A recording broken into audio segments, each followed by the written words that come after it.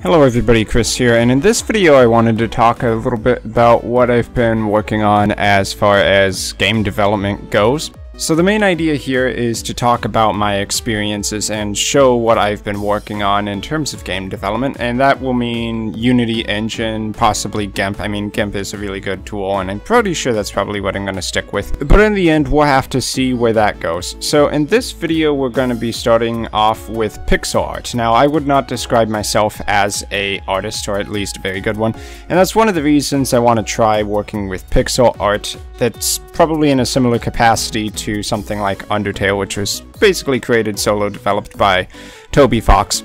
It's easier to work with. If you make a mistake, you can go back and change it easier, and you don't have to have extremely awesome 3D modeling skills to pull it off.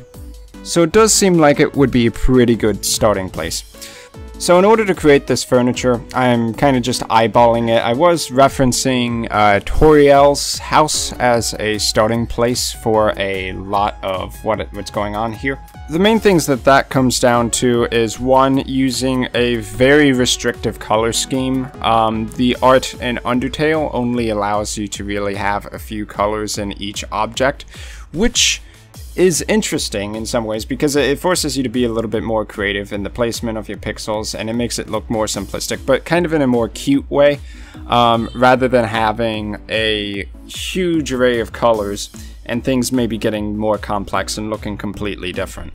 And then not only that each object has only a couple colors, but that the color scheme is very consistent. So if you've ever played Undertale, and yeah, I'll be talking about it a lot because that's kind of what I have in mind right now, you'll notice that in each room or each scene, although the colors do change across the game, on one screen, you'll basically see one color be really dominant in the appearance of everything.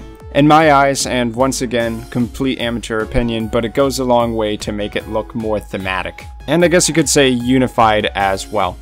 Now, how I'm actually doing this is really just eyeballing it. I'm aware of some basic techniques, like if you want something to look rounded, just remove one of the corner pixels. And yeah, I've noticed that really helps out a lot. Probably, I imagine, before the end, if this does actually develop into a full-fledged game project, which it may, then there's a really good chance I need to go back in and make some small edits, but that'll be fine because I'll just have the sprite sheets backed up to edit or even recolor or whatever I need to do with it in the future. So while you can watch me work on some basic pixel art in the background, I guess we can talk about the current state of what I have in mind for going forward. So firstly, if this turns out to be something that people wanting to be able to see the creation of a game from start to finish, then there's a good chance I'll be documenting everything in these devlogs, which would probably be a daily or bi-daily thing. Now, what that also allows me to do is make tutorials that are a little bit more advanced and speak on it more credibly, I would say, because I'd be actively applying all of the principles I'd be using. Now, obviously, in no future area am I going to be saying, oh, well, look at my amazing pixel art, you should obviously learn from my styles there. But I think for the average person who wants to try these kinds of things out, playing around in the Unity engine or doing useful things inside of GIMP, then I think that'll help them. As for the game I would be trying to make, I don't have super solid ideas so far, but there are some inspirations I'd like to draw from in creating something that's at least a little bit original. Obviously, you don't want to reinvent the wheel. So one would be Cave Story, which is a 2D platformer that's got some RPG elements. I don't think that this or anything I'll be making in the near future is going to be a serious 2D platformer specifically, but the art style and the storyline of Cave Story, I liked that kind of thing a lot.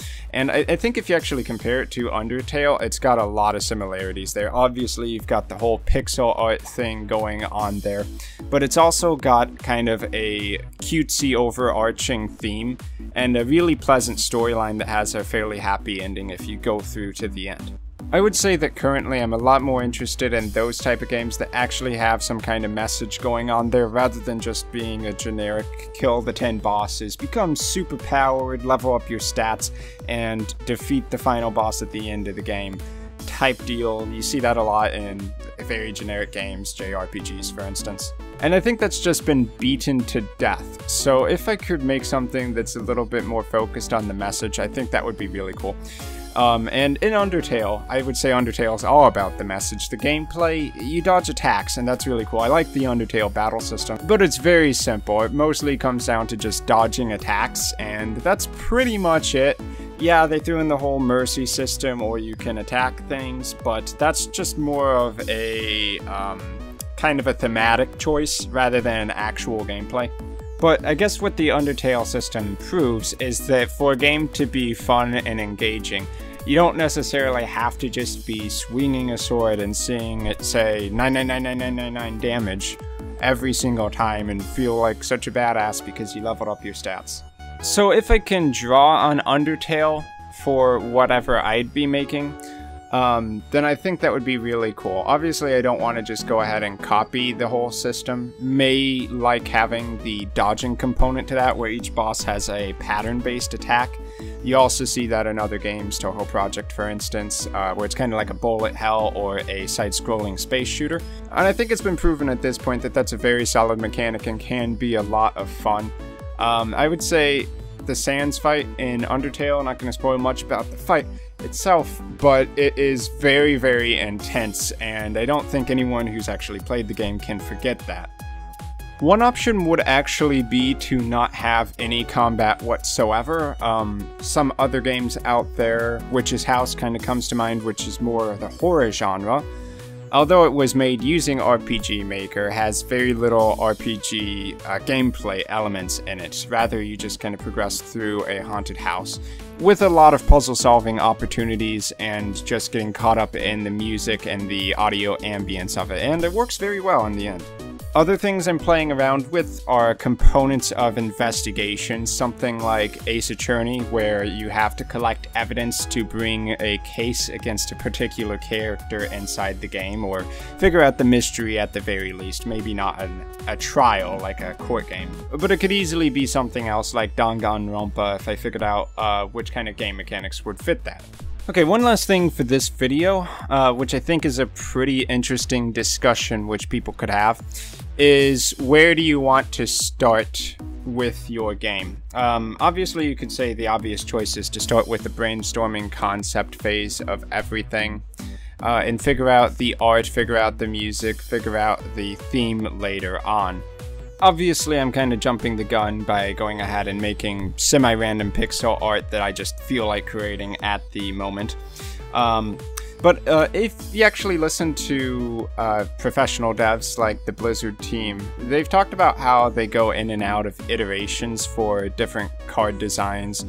And although they may have a concept in mind at the start, it can change completely by the time it goes to the final release. League of Legends would also be a really good example of that, because they'll have character concepts from years ago, and it takes a really long time for the champions you play to get officially released, and things can change dramatically from the initial concept to the final concept. So in information technology, which is my original background, you don't want to get too caught up in solving a problem until you've identified what it is. You could kind of apply the same principle here. At least being able to identify what genre of game you're trying to work with is probably really important. You don't want to just go crank out the level designs until you're sure you're at least going to be working with a 2D platformer or a 2D RPG or something like that. If I was to get really into building out the core of the game, I think if there's going to be a battle system, I might actually start with that, since that's kind of the core of most games, especially RPGs. Having a good battle system is really important. Games like Ys or Tales of Symphonia could really attest to that. So although I might be creating pixel art right now to give myself a visual image of what I'm trying to accomplish, I would say probably don't build out your entire game world until you're really confident about the direction you're heading with things. But again, that's just my internal thoughts on things currently. This is still really early on. So I've been Chris, thanks for watching. If you enjoyed this devlog and you want to see more, let me know, and I'll see you in my future content.